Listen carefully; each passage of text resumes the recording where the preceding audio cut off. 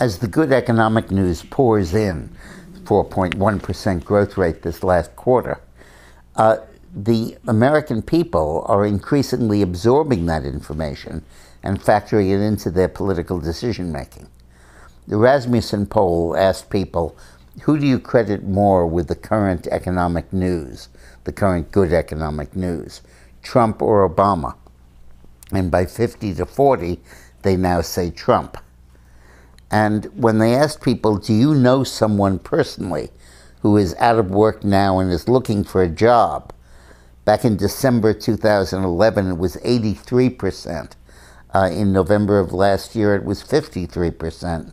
Now it's down to 46%, the lowest that it's ever been.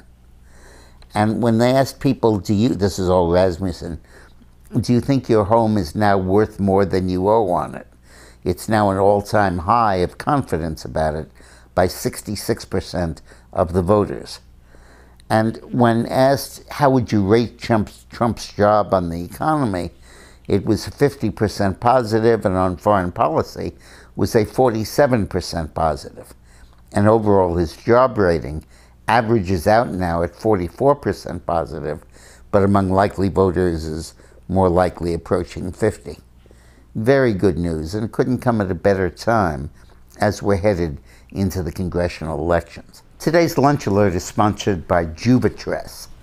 The cause of thinning hair, particularly in men, is not what we thought it was. It turns out it's something quite different and much simpler to deal with.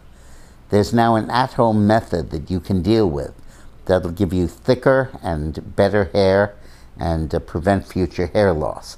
So watch the video at the end of this and learn about it so that you can have thicker hair too. Thank you.